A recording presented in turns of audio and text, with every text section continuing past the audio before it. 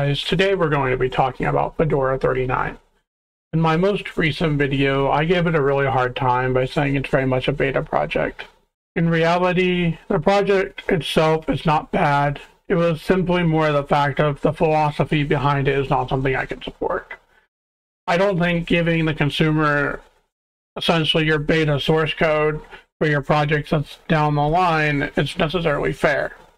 But I also did want to give it an honest chance. So today we're going to go and throw it in a VM and we'll see how this goes.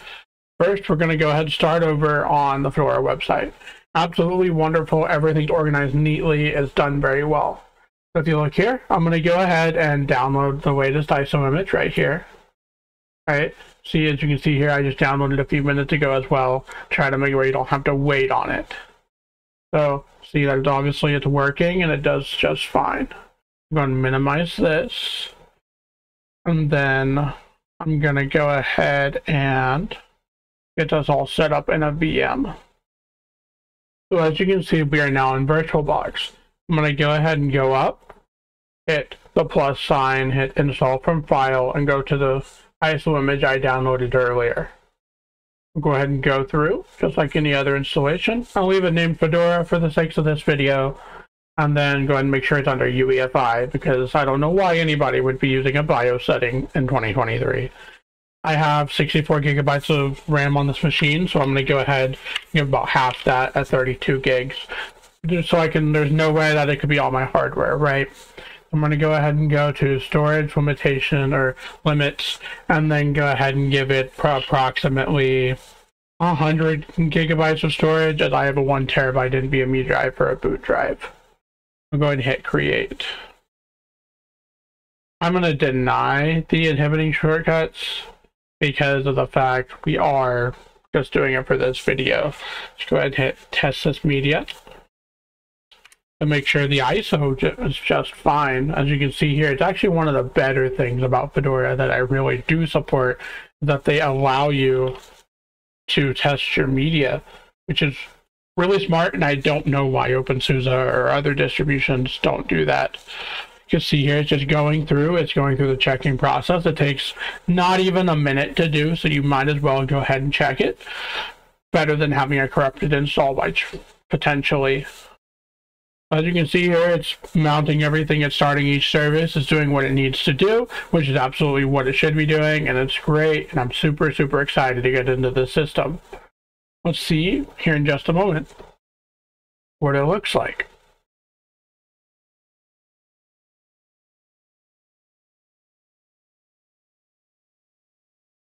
Okay, it has went ahead and got in. Let me go ahead and make sure to full screen this for you. Okay, so you can see it says welcome to Fedora, which this is actually a pretty clean screen. It looks a lot like my OpenSUSE setup does, believe it or not, because I do use GNOME, right? This is the installation ISO that we're booted into right now. It's using the default GNOME applications. What we can see here, yeah, it does not include the games like I mentioned in the OpenSUSE video, which is for the better in my personal opinion. Let's go ahead and now go into the installation process.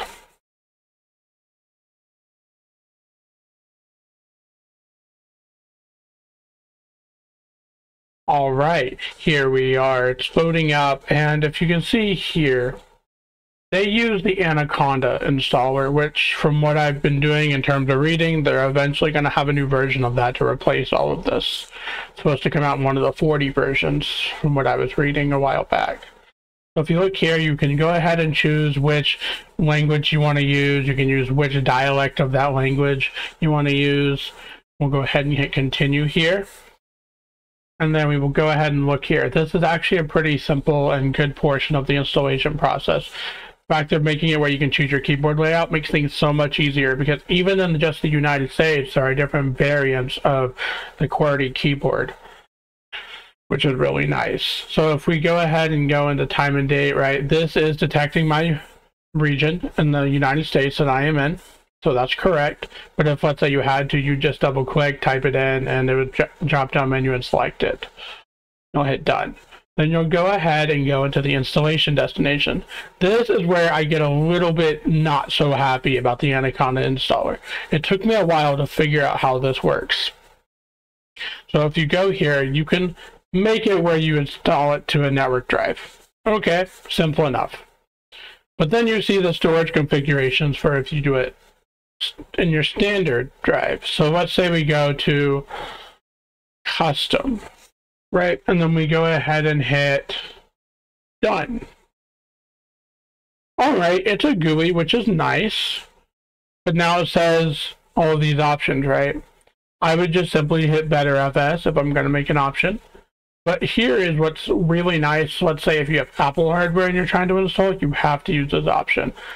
It'll help you create some of the stuff by itself. I don't know how it does this though, which is kind of interesting.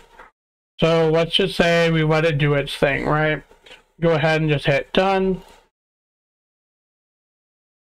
We go ahead and hit accept changes, and now it's ready to go. Then we go ahead and hit begin installation. With it being an RPM-based distribution, the installation process does take a little bit. And I recommend you have an internet connection whenever you do this installation, for the fact of it'll go ahead and download the updates for the installation, so you don't have to do it after the fact. Just like how it would in, let's say, OpenSUSE Tumbleweed. So this is going to take a while. I will go ahead and cut out the portion in between during just this installing software portion until something else pops up. So now we are at the installation of the bootloader section. So this only took approximately 7 minutes or so on my machine. It wasn't too bad. The big thing is, I wish they would show a little bit better and sort of at least mention somewhere that it might take a while, as you see in other installers. Really interesting that they don't. Yes, they have this bar which shows this long thing, but if you're used to how Linux distributions install, typically your bootloader is the last thing that gets installed. So this should not take very much longer.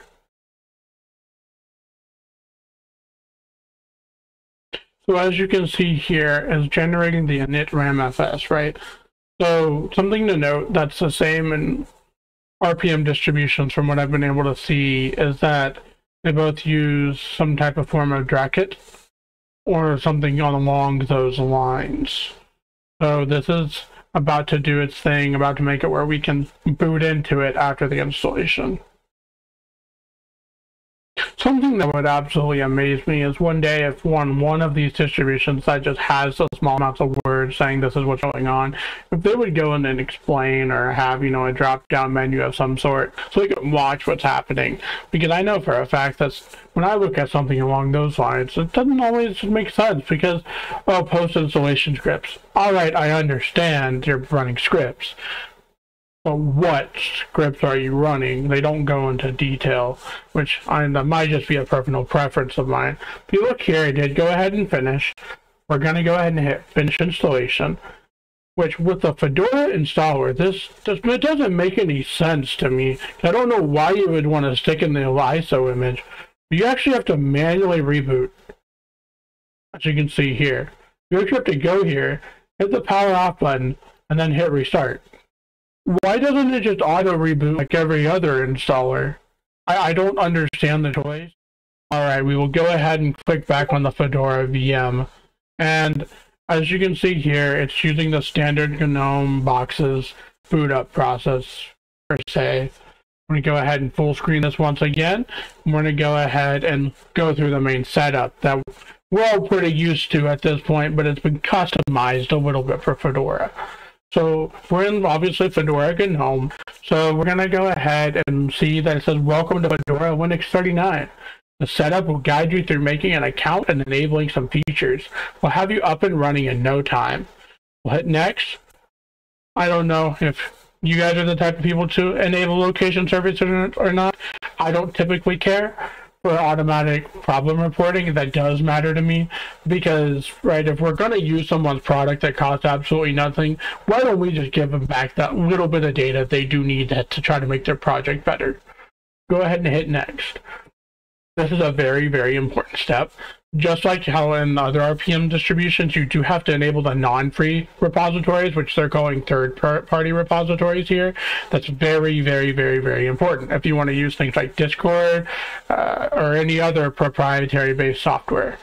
So go ahead, or even things like your CPU drivers, right? If you're using an Intel chip for some of them, depending on which series you have. So go ahead and hit enable third-party repositories. You'll go ahead and hit next. Next, we're going to go ahead and go to connect your online accounts. I don't know if many of you from the FOSS space are against Google, which I know I'm not a huge fan of the company, but I understand the necessary portions of, being on YouTube, that type of stuff. So I could understand if you're to hook it up here in the online account section. Nextcloud, I know many of us will host our own Nextcloud servers. You can go ahead and connect to here, or you can use one of their domain partners, or then you can connect to Microsoft's accounts.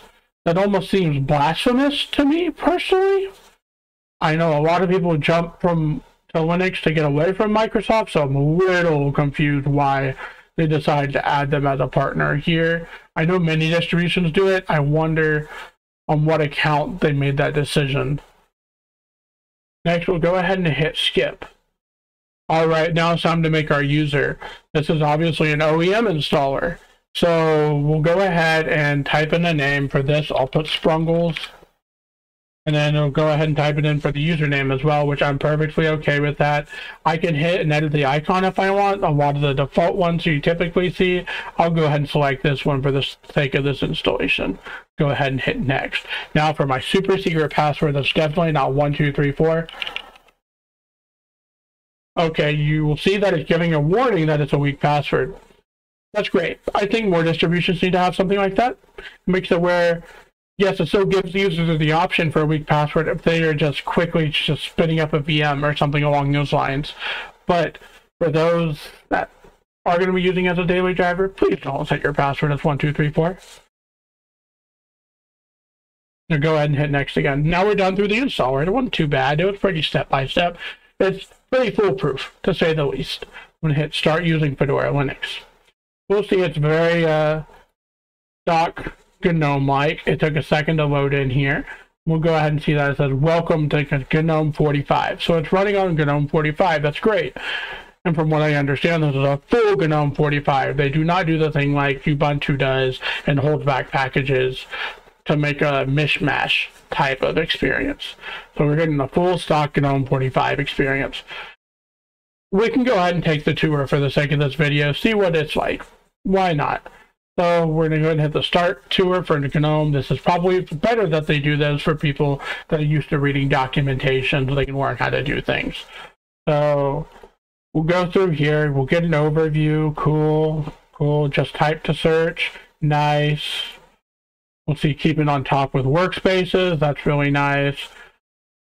We'll see up and down for, let's say you're using a laptop. This portion's actually pretty incredible. I've used it on a laptop before.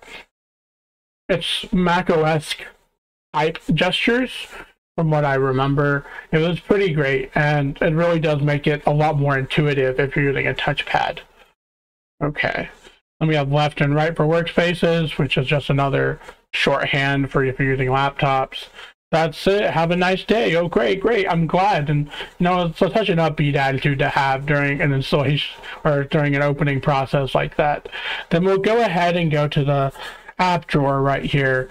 And we'll see it's a very, very stock GNOME 45 experience. Just like I was saying for the ISO image, you can see here that they have basically all the standard GNOME applications that you would like, such as your GNOME terminal, boxes, system monitor, settings. We have LibreOffice installed, which is not a GNOME application, but is definitely a necessary tool if you're on Linux and you need to do Word editing, Excel spreadsheets, those type of things. We have maps, which from what I understand with this, it's basically just a wrapper to make it where you can go in and look at different things. It's not comparable to Google Maps, really. It's nowhere close to the same quality, but oh well, no big deal. It's a great alternative if you just need basic things. If we're going to keep going, we'll see there's contacts, which is just your standard GNOME contacts application. We'll go ahead and click on the Fedora Media Writer, which is one of their better tools, and I actually really recommend, even if you're not going to flash Fedora. It's just an ISO file writer, just like Popsicle or anything along those lines, except for they have an option to download the Fedora ISO instead of having to go to the website and download it yourself, which is actually pretty great. I'm really, really glad they have that option here. We'll go ahead and hit next, right? So let's say we wanted to make a thumb drive, right? You can go through the different versions, emerging editions, which there's different kinds, like Fedora Silverblue, Light, Fedora Onyx. I've not even heard of this bottom one before, so I'm definitely going to start looking into that. Then we have the spins, which are like KDE Plasma, Budgie, so on and so forth, as you can see right here. Labs are other things for more educational type stuff. So we'll go ahead and close out of this, and we'll go ahead and take a look at what else the GNOME experience offers us. See if they've done anything in the settings menus. Let's go to the about. As just like any other distribution, they went ahead and customized it to say it's Fedora. Everything else looks pretty similar and average among the GNOME experience. So they haven't heavily customized this, which is probably for the better. So this is honestly Fedora 39. It's pretty stock, it's pretty great. And then let me go ahead and, before we close off here, open up a terminal and show you something about DNF. I mentioned DNF in the OpenSUSE video, and it's pretty important to talk about how great of a package manager this is. So let's say do sudo DNF update, right? To update our packages. We'll go ahead and put in our super secret password. That's definitely not 1234, and go ahead and go through. You will see here that there's something called a copper repo. So a copper repo is very similar to like an AUR almost, sort of. It's closer to like an OPI, which is over on OpenSUSE though. The big thing to note that's not the same about the copper versus, let's say, the AUR is the copper is mainly for like Python projects, for like developer projects, whereas the AUR is typically more for your average normally to go over there and download things, right? A lot of things on this copper, unless you're really into programming and really into Linux, you're not going to really know what it is. Then you look past that, we'll go ahead and see that we have the standard repos, but you'll also notice something pretty peculiar about the Fedora installation, or at least during this update process, that once I can scroll up, that you'll see here that's very specific, the OpenH264 from Cisco repo. So there was actually an issue with FFmpeg a couple of years back with Fedora that caused hardware acceleration to be broken, and that had to do with licensing. So that's kind of interesting. I'm wondering if this is here because of that, trying to basically say somebody paid for the licensing, which this would be Cisco in this situation. And I mean, for some weird reason, it drives me a little bit bonkers, but if they're going to be all about, oh, you have to enable your non-free out of the box, why do we have a Google Chrome repo? Why couldn't we just compile it from source if we really wanted to use Google Chrome? Like, if you go to Linux, at least I know from my space of people, I don't typically want to use Google Chrome. That's just taking all of the telemetry they want. It's horrible on RAM usage. And if you want a Google Chrome-like experience, just use Chromium, and it has all the same plugins, all the same capabilities. And you usually get updates just a little bit faster too. I don't know why they would do that. Then, as we saw earlier, when we enabled the non-free repos, which they call third-party repos, we see RPM Fusion for Fedora 39 non-free NVIDIA drivers. So yeah, it's actually pretty easy to install the NVIDIA drivers on here if you are using an NVIDIA graphics card. I am not in this instance, so I'm not going to go through that. And then we have Steam. It's amazing that a distribution has a Steam repo. They clearly aren't putting it in their main repo, and I'm wondering, why does it need its own thing? Why couldn't it just be out of every other non-free thing, just be thrown in there, or just allow the person to install it?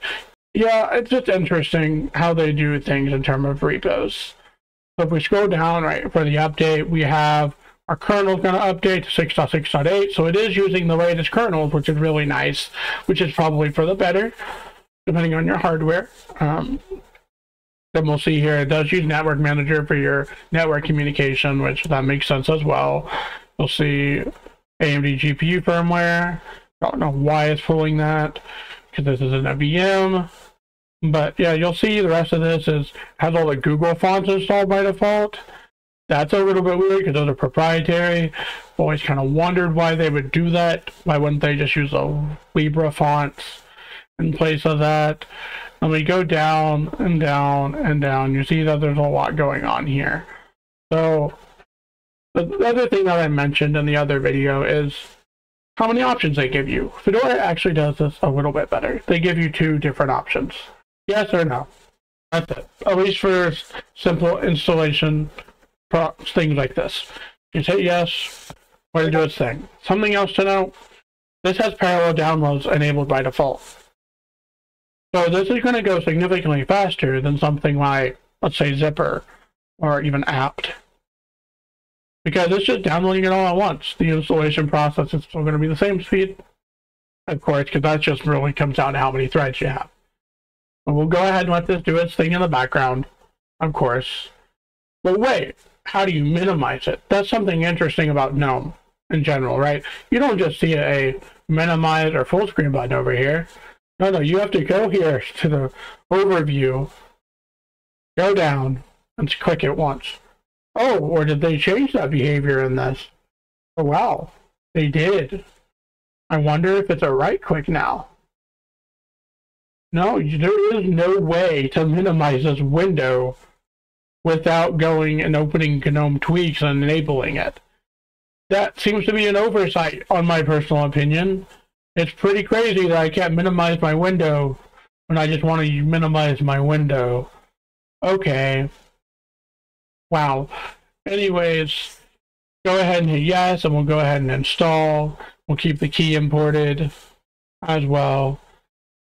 But yeah, overall, Fedora is not bad for what it is. What it really comes down to for me is a philosophical thing. Fedora is sponsored by Red Hat, and I am not the biggest fan of Red Hat these days because of some of the decisions they've made, which those decisions were 100% protected under the GPL. Look at how fast this is upgrading. I've seen how optimized Fedora is for what it is, and I love it for that. But again, I can't use this if it has basic functionality issues, like I just can't minimize a window. That's pretty nuts to me. There's absolutely no reason why by default I should have to go open up a third-party utility that's not even technically supported anymore and minimize using that by enabling a custom extension. Again, this is not Fedora's fault. This is actually based off of the GNOME Foundation because they make GNOME. But at the same time, why would you support a desktop environment that doesn't have that basic functionality? Anyways, that's what Fedora is. Let's go ahead and go take a look at the documentation. See how it is in comparison to other projects. Your super secret password, you want to force shut down the machine. Go ahead and go out of boxes. As you can see here, they do have a documentation, and they actually recently updated it. It looks pretty great. I would argue I like the way the OpenSUSE one looks a little bit better, but oh well, no big deal. Let's say we look at the same kernel, right? It gives you quite a few different options from a drop-down menu, which seems like an interesting choice, to say the least. But there are a lot of options, and it almost seems like these are just the popular things that people have looked for. I wish they would just make it where it goes to a single page that explains about the project rather than something random that's like installing kernel from Koji, which this is basically getting from another repo that is ahead of other stuff. Then you have building a custom kernel. Okay, cool. I can understand that if you have proprietary based hardware. You have manually upgrading the kernel. Cool. We have different options here. Then you look here and you look at this design. It's kind of interesting. You have your Fedora Linux, which is what we just used, Fedora Server. Okay, cool. It almost seems a little bit overlapping with some of the other products that Red Hat has. but I'm not going to push that too hard. They are separate entities.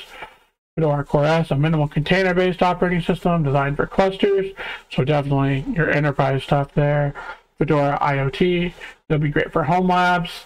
We have spins and labs. So this is something pretty interesting, but I do want to start with the emerging Fedora desktops first. So let's look here. Oh wait, what? There's only 2 options? Why did they make an entire tab for just 2 options? They could have simply just put that there in 2 different little columns. Okay, well, let's go ahead and go to Fedora Silverblue.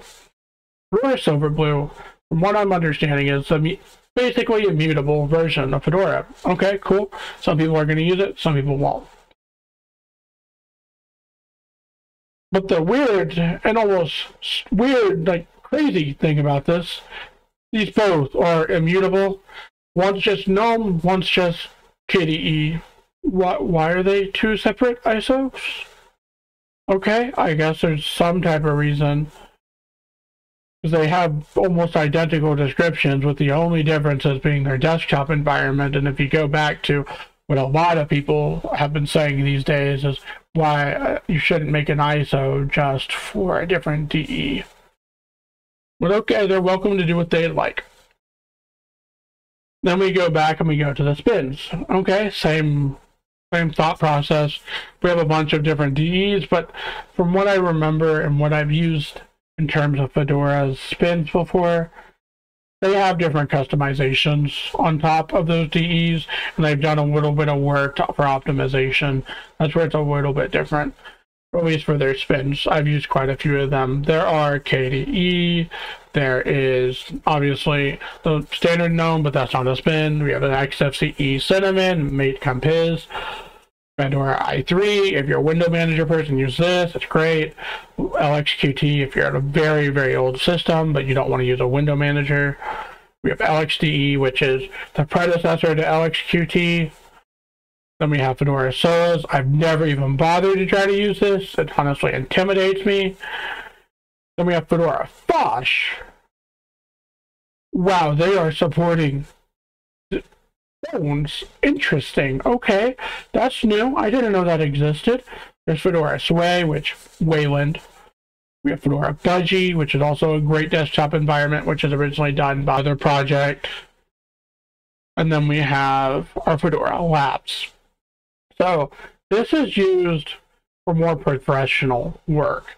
We look here, we have astronomy, which is of course you're out of space, exploring the brain, which is called neuro. That sounds pretty fascinating. Let's see what that is. So it's a plethora of free for neuroscience and one easy to use downloadable image. So this is for research. Wow, this is so cool. Then we have a design suite for those artists out there, games for those who want to game, which is interesting. Jamming, music.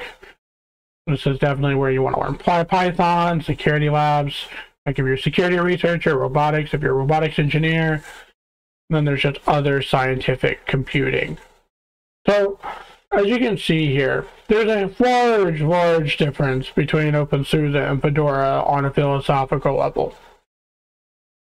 In my personal opinion, what I'm just going to start saying from now on is that Fedora and OpenSUSE are similar projects, but the Fedora is more of your business type of experience, whereas OpenSUSE would be more of your community, let's have fun type of thing that just happened to be backed by a large company named SUSE. So I did want to go ahead and wrap up this video and say thank you for watching. I really appreciate you being here. As always, my DMs are open. I'm always available, and if you need anything at all, please hit me up over on Discord. Don't forget to please comment, like, and subscribe, and I'll see you guys next time. Bye.